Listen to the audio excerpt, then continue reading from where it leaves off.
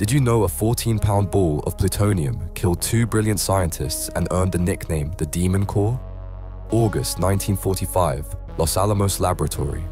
Physicist Harry Daghlian was working alone late at night, conducting experiments with a sphere of pure plutonium. He was carefully stacking tungsten carbide bricks around the core when disaster struck. One brick slipped from his hands and crashed onto the sphere. Instantly, the room exploded in brilliant blue light. The core had gone critical. Daghlian frantically knocked the brick away, but it was too late. He'd absorbed a lethal dose of radiation.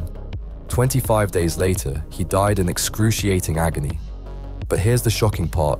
They kept using the same core for experiments. 9 months later, physicist Louis Slotin was demonstrating the sphere to colleagues when his screwdriver slipped.